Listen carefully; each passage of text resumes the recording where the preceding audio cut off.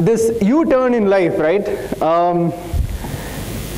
From my school days, in Indian context, if you are good at sports and if you are good in studies, your school life is awesome, right? It's probably your happiest school life, and that was mine, right?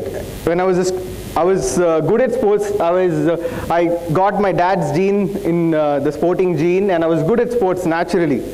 I was playing cricket for my school, I was captain my school, I ran for the state, and many other things, and all the while, only to go back to studies in the evening, right? I still remember my 11th standard half-yearly exam. The day before, we had this district level sports meet, and I was training for all of that. Just a week before the exam, I got to know that the sports meet was just the day before the exam, right? Like a typical Indian, right? On the morning, I called up my PT sir. I told him I won't be able to come because I have fever, because I have an exam next day. And I was really, really scared to do something that I really liked doing. Sports was my love. I mean, I really, really enjoyed playing sports, but ran away from it. Ran away from it because I had to go back and study. Nobody forced me to study, but there was always this pressure to go back to books, right? But I was also good at it. I got a chance to go to BITS Pilani. I heard about BITS through an alumni. So we had, our principal was fantastic, our school principal, and he organized a lot of guest lectures even back in school.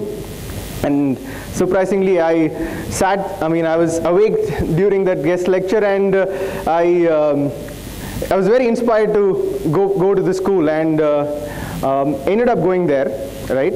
So it was a very, very happy childhood, and very smooth in that sense, right? And then my first disaster, right? I met with an accident about 2 weeks before going to college. I remember waking up in the ICU, and when I met the doctors, the only thing I was telling them was, let me go to college, right? Get me out of the hospital now, I want to go to college. I kept telling them maybe 3-4 days later, and after a week, I was out of ICU, I was back. Within a couple of weeks, I was in college, still trying to recover from the accident. And the first year was a disaster. It was like this pretty blank. First couple of years in college, actually. I didn't do anything in college, right? That was, back in the days where there was no Facebook, right? Even without Facebook, I wasn't doing anything, which means I was a total loser, right? Not doing I wasn't having any fun at all. Not that I watched movies, didn't do anything, didn't do great in studies, very average, didn't play any sport at all. I thought I lost the ability to play any sport. First 2 years was very, very average, didn't do anything. I was pretty, lost in fear. I thought I was not going to do anything at all, anything useful. I didn't have any dreams. Very, very average college life, right? And then one day I started playing again. I was back at home for a short vacation. I started playing again. And I started playing more sports when I went to college. And I remember in college, on many days, I was probably one of the few guys on the sports field. At 5 a.m., the sports field is opened, and we were one of the few guys who would go there every day, not even miss a single day. We'll actually go curse those guys when they close on Sundays. I think they close it on Sundays, and we would curse those guys for closing it. We're the only guys to go there every day. And I slowly started liking different things. And now I was no longer not too scared about doing things that I like, because I pretty much have sort of screwed up most other things. So I wanted to start doing things that I like doing. So for a lot of classes, I would not even attend, even if I was wide awake, I would not even attend classes because we didn't have mandatory attendance at all, right? But thanks to that policy, I also could go to classes which I liked doing. End of college, I wanted to become an entrepreneur. My dad is an entrepreneur, and I wanted to be an entrepreneur like him, right? And I thought the first step to be that was to learn how businesses need to run, right? It's such a very, very bad idea, I thought I'll go become a consultant before I launch my own company, because then I will learn how businesses are run, and I will learn how, where opportunities are, and start a company there, right? Now looking back, that was such a bad idea, but I did that. I joined a consulting company for a couple of years thinking I'll learn what are the different opportunities out there. But that is not the way companies are started, right? I will later on tell you how companies get started, right? But here, so I decided I'll join this company. So I worked for a year and a half, and I started to feel that I was really not moving anywhere, right? I was not moving anywhere towards my goal of starting a company, nor did I actually enjoy my work, nor did I actually find out something interesting to do, right? And me and my friends started discussing about starting a company, and we discussed anywhere from rural marketing idea to whole bunch marketing idea to a whole bunch of other things, and eventually after 6-7 months of discussion, nothing really happened. Wild decision making effort, both of us just quit. We didn't have a great idea, but we just quit, and we thought we'll find an idea in the next 2 to 3 months, right? Really rash thinking back, but we just did that. And for a couple of weeks, for a week I was at home. I'm from Coimbatore, I was at home. Within a week I realized if I stay there, I will not have many more ideas to start a company on. So I came back to Chennai. And I used to go to colleges on weekends, Saturdays, to talk to students about entrepreneurship. And share ideas on how they can start a company, not in the rash way that I did, but in a more methodical way, right? I don't know if there is a methodical way that is though, but yeah. So during the process, I met a lot of students, and again, it seemed like many students were very interested in doing something interesting. They were very keen. People who used to come for these sessions, they were very keen to do something, but always didn't have the ideas or the avenues to do something. They lacked that exposure, or they didn't have the right guidance, right? And we came back, and I was discussing this with my team, and we were brainstorming, and at that time we realized that there were several networks, right? You have LinkedIn for professional network, there are job sites, but there's nothing for college students to start off, right?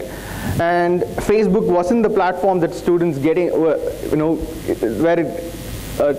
Facebook is not the platform for students to get opportunities or exposure. Pretty much taking away it's more of a time sucker. So we were looking at different platforms. We were looking at an idea of creating a platform for students to get interesting opportunities to go meet people and learn from them, right, through internships.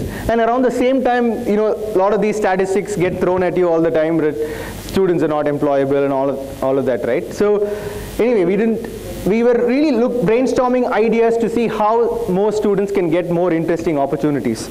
So with that, we came up with this idea of 2019. This is an internship platform where students can get internships from companies, right? So, and of all the things that we have done at 2019, the most easiest thing was to actually have the website up and running, right? We got this up and running about 2-3 months, and that's when all the challenges started. Now, we thought if we build a portal, more people would just flock and come and use it, right? Nobody did. And we used to go to different colleges, hang around in the canteens, tell students about opportunities, you'll get great exposure, you'll get stipend. Most students were hooked, they really liked it. They came and used it, but none of the companies were convinced. So initially, the companies would come and post their internships. They would not get great, they would not get connect. In fact, many of them didn't even believe that interns could do something interesting in their company. That was the biggest challenge that we faced in 2010 when we launched. None of the companies would believe that at all, right? And as we approached more and more companies, they were convincing us that this was a very bad idea, right? And this was, and the only thing that saved us at that point of time was our connect with companies. By then, I was in Chennai for about 3-4 years by then. I knew a lot of small startups, so my friends started using the platform first, right? And we used to go to events and conferences and tell people, come and recruit, because most startups were struggling to get people to work for them. So all the startups were the initial ones who came and registered at the portal, right? Still, we weren't big at all. I mean, not even big. We were just about getting like 300, 400 people visiting our site every day. It's just a, it's a massive, massive disaster right at the start. So we had to do something there, right there. So initially, and then we realized one major flaw in our portal, which is, or with any other job platform, right? When a company comes and posts an opportunity, all the students, they just go apply, meaning we saw one student randomly applying to about 50 companies, not even looking at what sort of opportunity was available. They just saw stipend, they just said, okay, go apply. And when the company looked at all the information of the students who applied, they were not able to filter at all. They had thousands of people who applied, right? They just could not go filter. So the first thing that we did was create this quiz challenge tool. So we removed resume on our site. We completely removed resume. We didn't want anybody to apply with a resume, because anybody can apply, anybody can create their own resume, and they can just copy it from their friends. It was not a tool for some company to evaluate a student.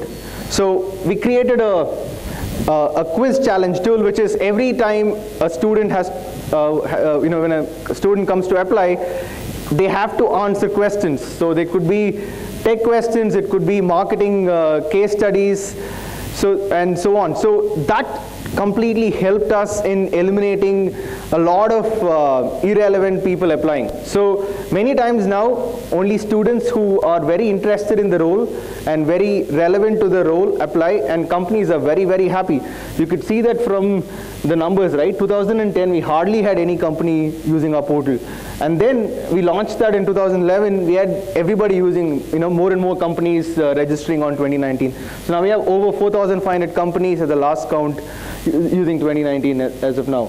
Some of the companies are using 2019. And some of the student impact, right? We keep hearing a lot of stories. Almost every day we get close to about 10-15 emails from students thanking us for creating this platform, right? And the next U-turn, I would say, not a U-turn, I would say next positive turn here was, we realized that of all the students who are applying to internships, only 30% or less were getting shortlisted. The rest of them didn't have relevant skills to get shortlisted. So we thought we'll have a courses section where students can learn. So it was very wrongly conceptualized, in the sense we straight away started working with all the training institutes across the country. We realized that the biggest problem with training institutes was no student knows which training institute to go rely on, right? There are many institutes, but nobody knows which one is good. So we thought we'll go rate all the training institutes and have them on the website. We started rating them, and we used to go, the methods that we used were, we used to go outside training institutes, ask students for feedback, and ask them to rate it. And everyone started giving great ratings for every other institute, and we just did not have a model at all, and we were not progressing anywhere. And soon we realized that many of the training institutes themselves were closing down because they did not find great teaching faculty at these institutes. So we scrapped that model. We went back to the drawing board again, and we started an online courses section. Now we partnered with really, really good experts who started creating content for us, and we launched online courses early this year. And we even had professors from many colleges using our site, giving us great feedback. There was one professor from West Bengal who's taken up courses. So we've been getting really, really good student feedback so far, right? So essentially what we've done is we've got students to not just create resumes. In fact, on our website, there is still, we don't have any resume on our website at all. We still want students to do real work and showcase that to companies, right? through our quiz challenge section, we encourage students to go create profiles and all that, portfolios, and then show that to companies. We want students to do real work. So in the last 2.5 years, we have over 40,000 students who've been shortlisted for internships. That number could be a lot more. And over 80 crores offered as stipend on the portal, right? And some of the awards that we got last year, Chennai gave the Young Achiever of the Year award for the work done by 2019. And this is more interesting for me because BITS called me back and gave me, 30 under 30 award for one of the top alumni who's doing good work under the age of 30. And this is more interesting, especially because of my early days at BITS, where I was not really doing much at college. And I found a real purpose in life. Me and my team have now a real purpose in life. We really want to make sure that none of that happens, just want to kill that top portion and want to help students live their dream career with practical exposure and skills, right? We now have a real purpose and a real meaning in life. Now this is our purpose, going after it really strong, right? And for you guys to live a very happy life, you got to find a problem, right? You got to find a problem. And how do you find those problems? Through U-turns and experiments. You will go through many, many U-turns. You will have to experiment. Keep experimenting till you find a problem to solve, right? Till you find a problem to solve, keep experimenting. And then keep on experimenting to solve that problem, right? And U-turn is all about that. U-turn is all about trying to find a problem, and once you find a problem, you got to solve it. And you can take any number of U-turns, but progress, right? The progress is about trying to find a purpose, trying to find a problem, and solving that problem. And for me, over the last 5 years, I've experimented in several different areas. Of course, I spend more than 90–95% of my time at work, but I've just not had taken a single day off. If I look back, maybe last 5 to 8 years, I've just not had taken a single day off, right? Right after from the time I quit my full-time job, started up. So 2019 is where I spend more than 90–95% of my time. So Deepam is something that a bunch of us started, and we've taught over 1,000 children in the last 5 years. And I've run a few marathons. I was part of the Ultimate Frisbee team in Chennai. We won the Nationals in 2010. Play cricket in the weekend, cycle. So some of these weekend stuff, but you can continue to experiment till you find the problem that you like doing, and you will be consumed by this problem, right? That is life. You will have a lot of fun. Good luck.